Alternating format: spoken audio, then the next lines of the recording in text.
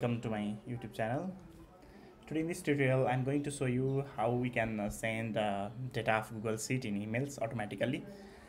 We can set a time interval or a time in a day in which the data should be sent over the email. So this will be very helpful when we have to send the regular updates that are recorded in the Google Sheet and we should send in the condition when we should send that data over the email, then we can use this method.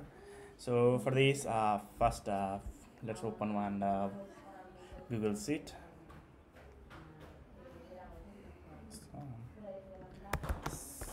sheet.new. This is the command for opening Google Sheet, or you can you can open Google Sheet from your Drive or Google Drive too.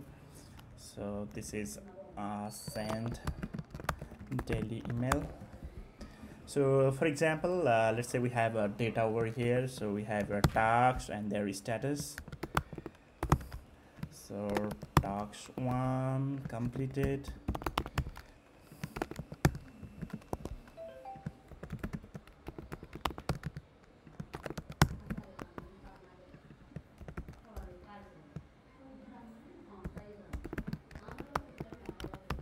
Okay, for example, you have the data like this in the Google Sheet, or this data can be larger than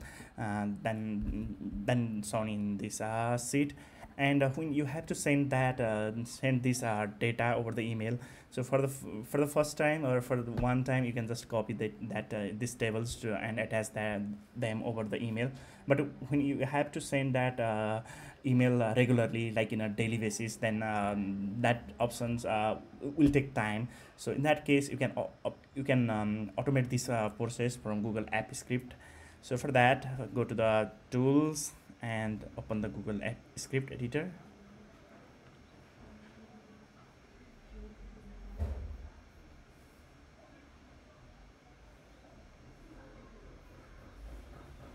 Okay, I'm opening Google function, so we can give our own function name. So email,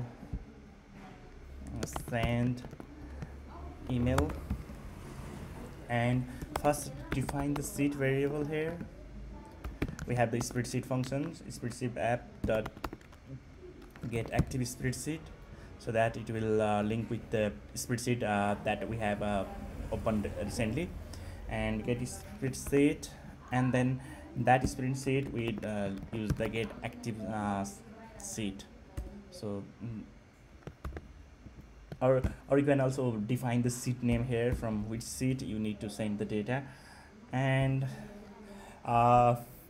so in the daily email or daily progress update email, you may have to append the date in the subject line. So for that, I'm defining the data variable here, and we have the utilities functions, and in the utilities function we can format the date.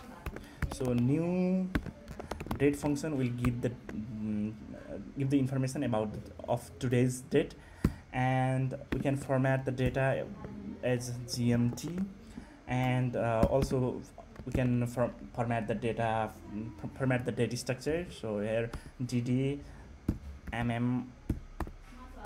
YYYY, so the date will be shown in this format. And now we have to define the subject here, email subject. So this is the email subject. So in the email subject, we can write our subject as per our need. So daily, I'm going to write daily update for, and for this I'm appending the date here plus date, so that the email title will be daily update for, so for example 5 January 2021 and so on. So this will take the date from here, and will append that date into the subject line, and define the email recipient here.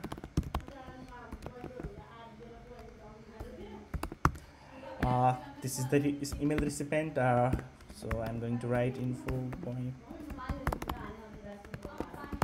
So this is the email address in which we are going to send the email, and we have the data. So this will give us the information about what data, or the data location. So we have the data from A1 to from row 1 to row 4 and the column A to B. So for that we can give the range as, so for this we'll first take the seed, and the get range will help us to take the range of the data, and the data range will be A1 to B4.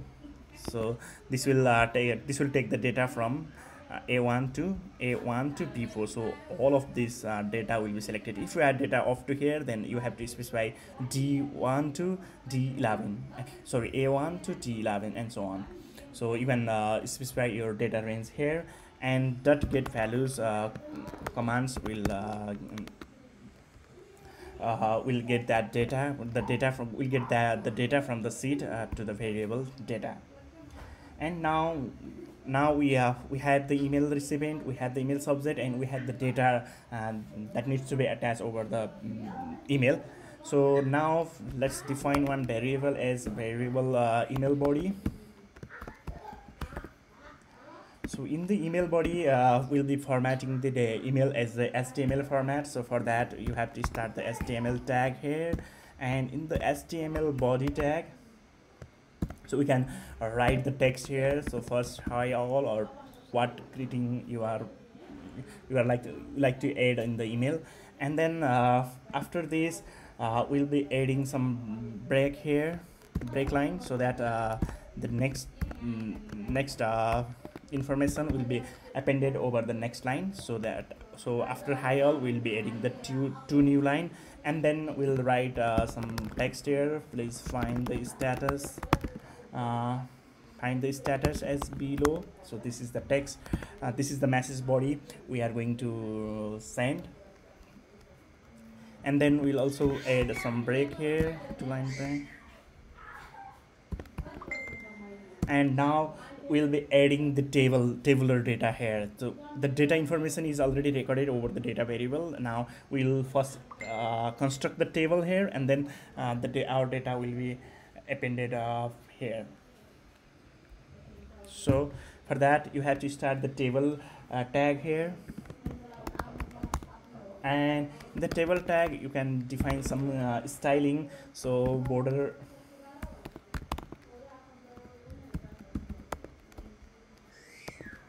so border collapse will add the border here, border in the table, and you can also define the border value. So border value 1 means that border will be present there, and you can also define the cell padding. This is the padding length that will be added over the cell, and then this is for the table row tag. You can also define the background color here. So similarly, like we have said, the border and border length here, if we specify the background color, and then in the colon, if you give the color name, then it will add the background color. I'll show you that at the end.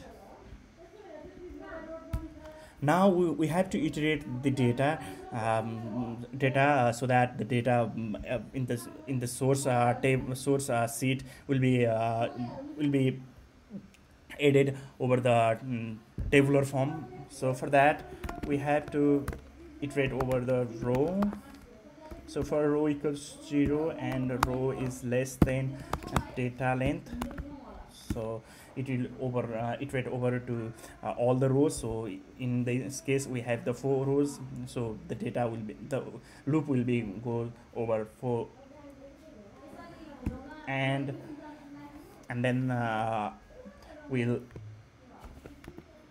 increase the row after the iteration. And similarly for the column, we have to loop over there. So in the column, so column data started from 0. So first data length, so we'll measure the first data length, and then we'll increment the column here.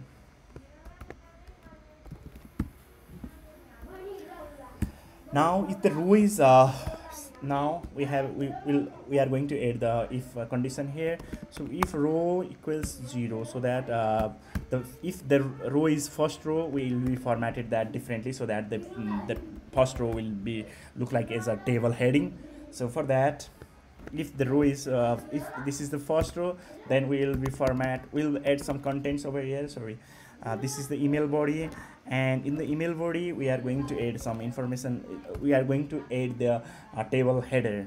So for table header, we'll be using the ts tag table header,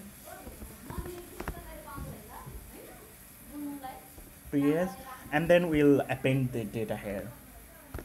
So from the data, we'll append the data of the row and column data, and we'll be closing the ts tag here. Sorry, this is the start, and we'll be ending the ts tag here.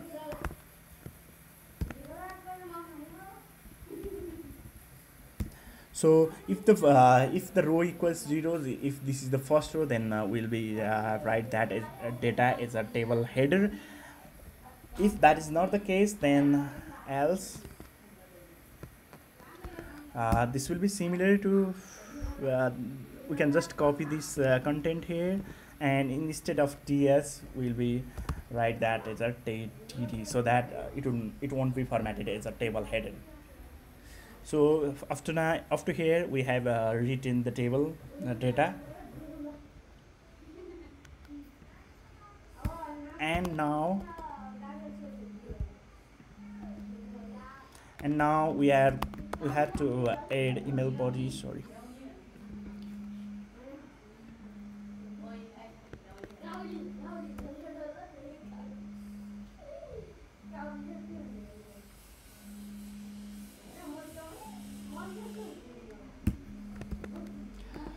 we'll be adding that sorry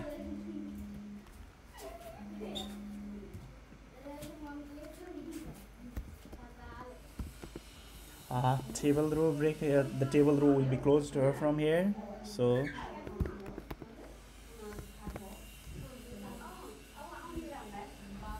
now after this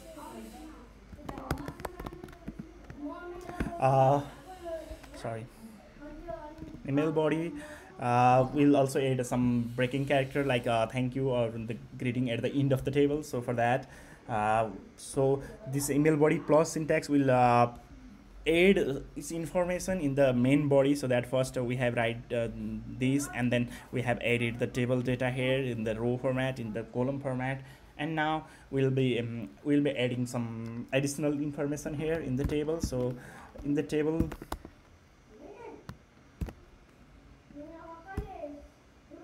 so the table row will be closed from here, and then we'll also close the table here. So the table writing part has been completed, and after adding some line break, we can write final greeting here, thank you, and then we have to close the body, HTML body,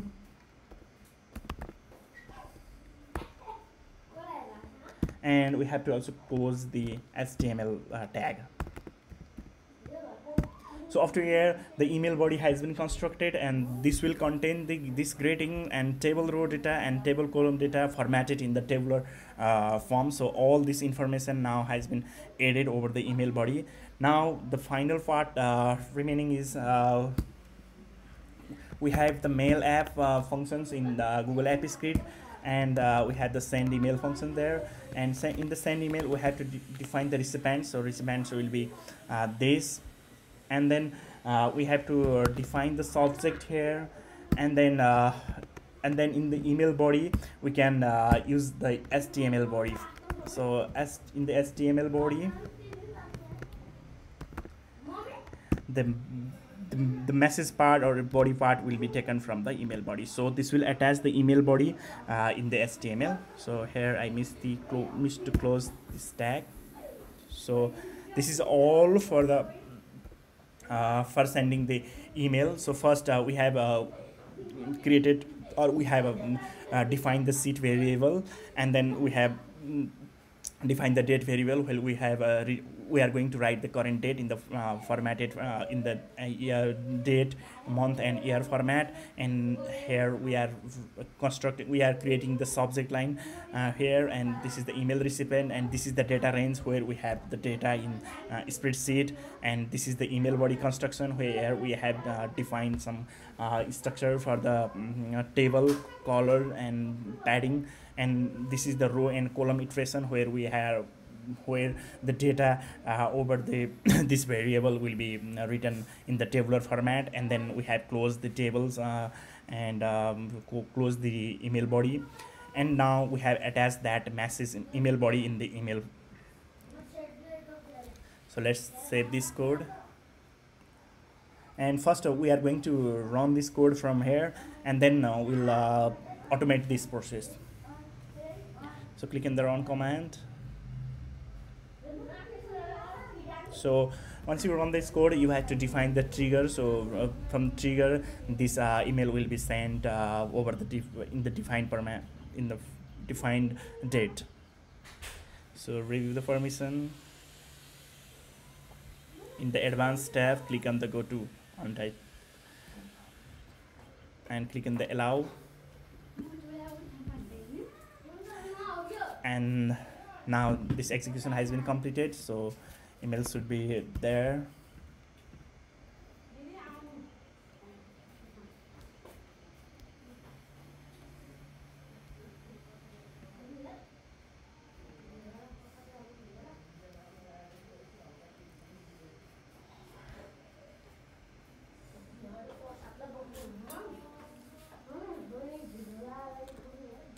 So this is the daily update, daily updates for the date. And then this is the status upgrade, so tags and their status.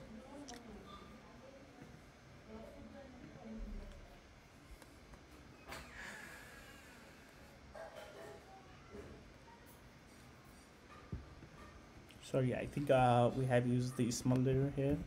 Due to that, the month is not correct there.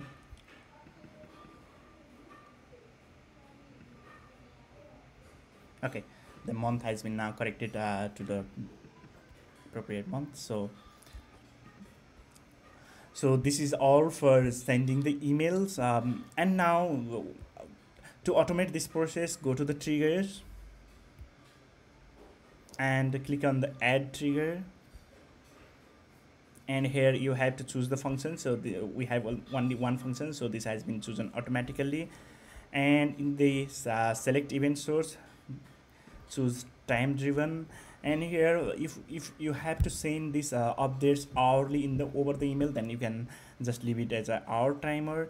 But if you have to send this daily, so you can define the day timer. And here you can define the time. So if you define the 1 a.m. to 2 a.m., this trigger will be will start executing from 1 a.m. So if it doesn't take more time, then it will be sent at 1 a.m. So you can define the time here. And if there are any failure, you will get the notification. And then click on the save.